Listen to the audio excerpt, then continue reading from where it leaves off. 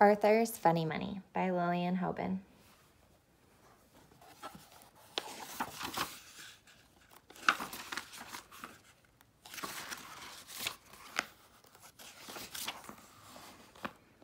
It was Saturday morning. Violet was counting numbers on her fingers. Arthur was counting the money in his piggy bank. He counted $3.78. Arthur, said Violet, do you know numbers? Yes, I do, said Arthur. I am working with numbers right now. Well, said Violet, if I have 5 peas and you take 3 and give me back 2, how many peas will I have? All of them, said Arthur. I don't like peas, so I wouldn't take any. I know you don't like peas, said Violet, but I am trying to do a number problem. Will you help me? I have my own number problem, said Arthur. He turned his piggy bank. Jeez. He turned his piggy bank upside down and shook it, but no more money came out. I don't have $5 to buy a t-shirt and matching cap, said Arthur. Everyone on our Frisbee team has to buy them. They have Far Out Frisbees printed on them in blue, and they light up in the dark. Wilma's big sister is running errands to make money, said Violet. She wants to buy a new catcher's mitt.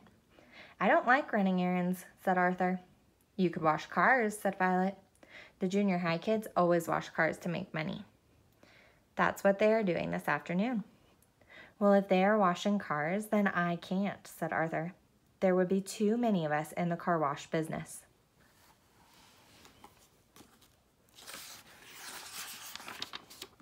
I know, said Violet. You could wash bikes.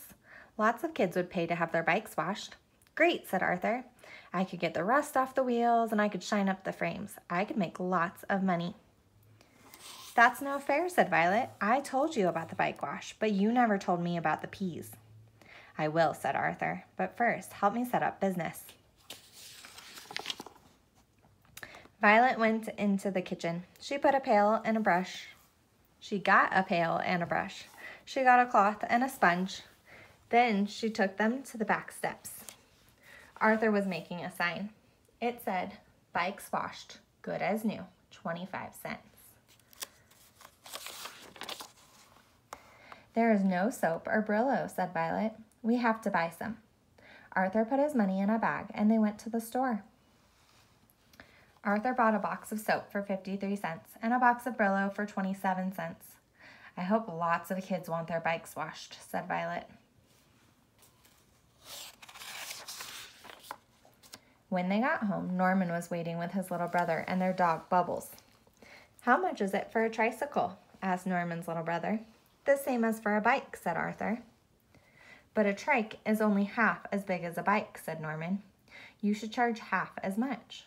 Well, said Arthur, it's half as big, but it has more wheels. Tell you what, said Norman, I will give you 38 cents for my bike and his trike. How's that for a deal? Arthur thought about it. He opened the box of soap. He filled the pail with water. Then he counted on his fingers and thought some more.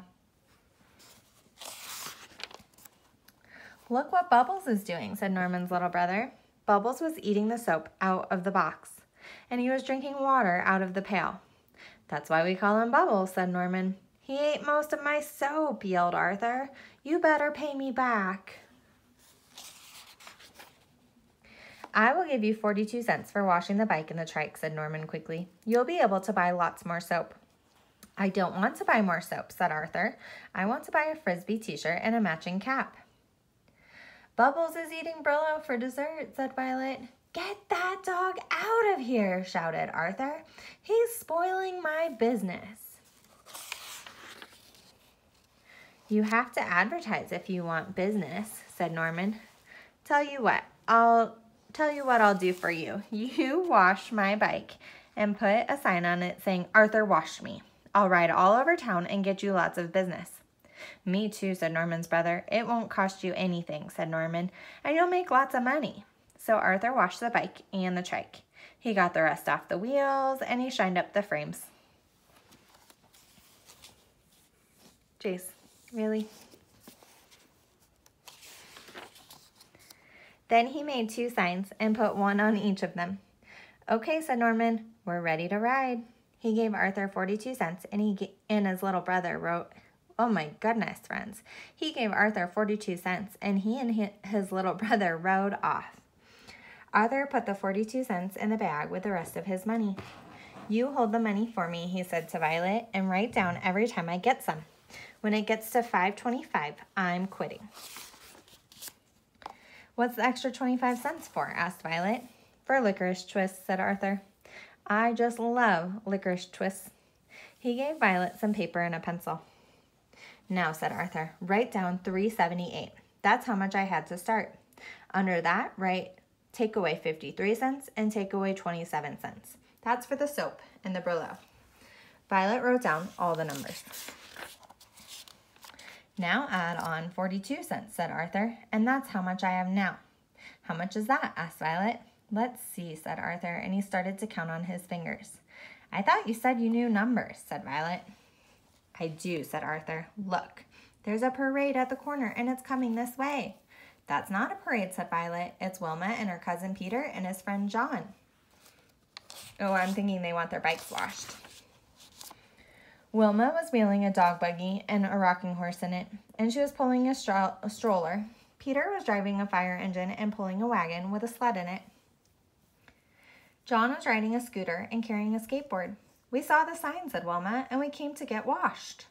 Arthur only washes bikes, said Violet.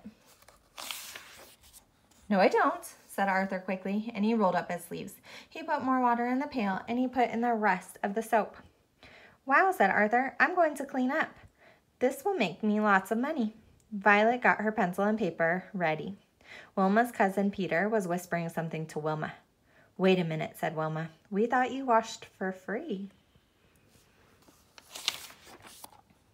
For free, yelled Arthur. Can't you read that sign?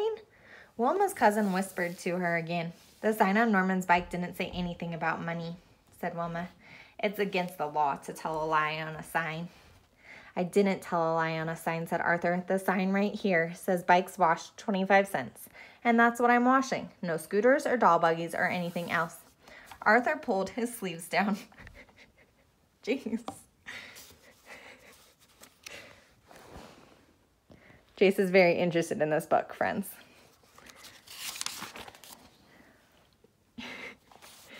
Peter pulled Wilma's sleeve and whispered some more. Okay, said Wilma. We'll go get our bikes. You can wash them for 25 cents a piece if you do the rest for free. Arthur thought about it. He looked at the empty box of soap. He stirred the water in the pail. Tell you what, said Arthur. Throw in a little extra so I can buy more soap and I will do it. How's that for a deal?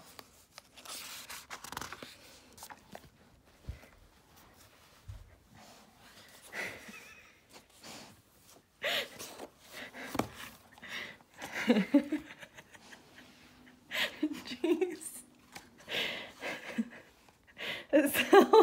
So Wilma and Peter and John got their bikes. Arthur scrubbed the wheels and he shined the frames. He washed the buggy, the stroller, and the rocking horse for Wilma. She gave Arthur 34 cents. He washed the fire engine, the sled, and the wagon for Peter. He gave Arthur 36 cents. He washed the scooter and the skateboard for John. He gave Arthur 33 cents.